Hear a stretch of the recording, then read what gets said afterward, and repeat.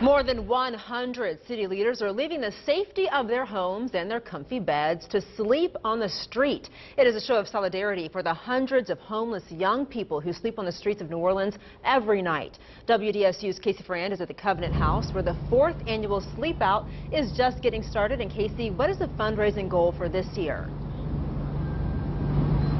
Well, Adriana, this year they're hoping to raise $400,000. They're closed right now at $385,000. And if you look right now, you can see some of the sleeping bags are laid out here for the people who committed to sleeping on the streets now. Now, this sleep out is being hosted in 13 cities and across America.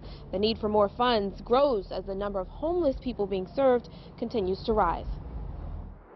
Crazy is not doing anything, and it's only one night.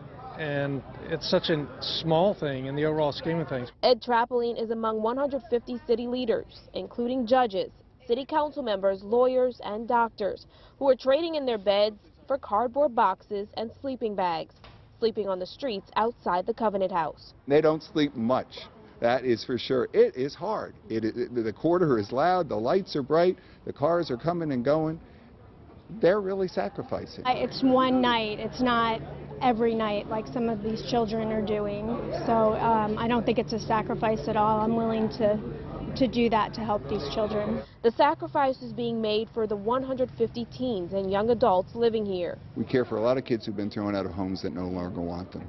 Kids who age out of foster care, who come out of juvenile jail. We care for kids who've been abused and neglected.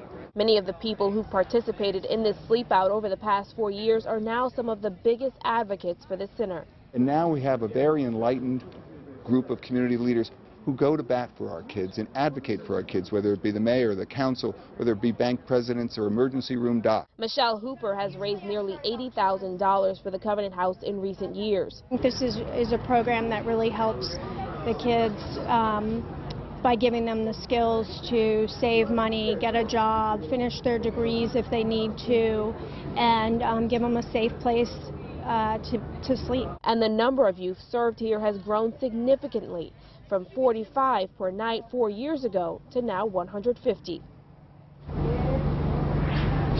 Now, the executive director says that the people staying here, a third of them are actually young mothers. 50% of the young men staying here have been to jail, and they range from 16 to 22 years old.